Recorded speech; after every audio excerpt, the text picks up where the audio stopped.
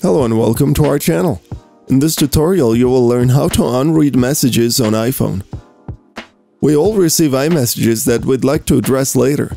If you accidentally open it, it's easy to forget about it later on. iOS 16 now fixes that issue by allowing you to mark it as unread after you've opened it.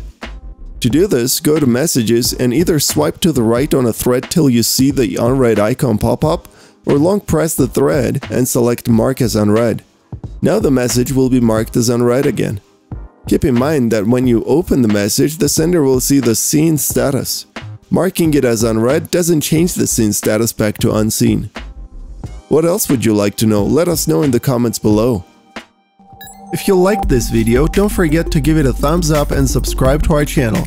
And make sure to press the bell button to be the first to know about our new videos.